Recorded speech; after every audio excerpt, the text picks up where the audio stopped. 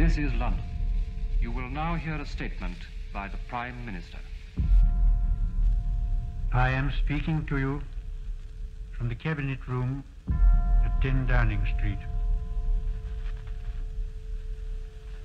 This morning, the British ambassador in Berlin handed the German government a final note. I have to tell you now, this country is at war with Germany. My father asked me if I was truly ready to go to war. He told me that the good soldier kills without thinking of his enemy as a human being. In the moment he sees him as a fellow man, he's no longer a good soldier.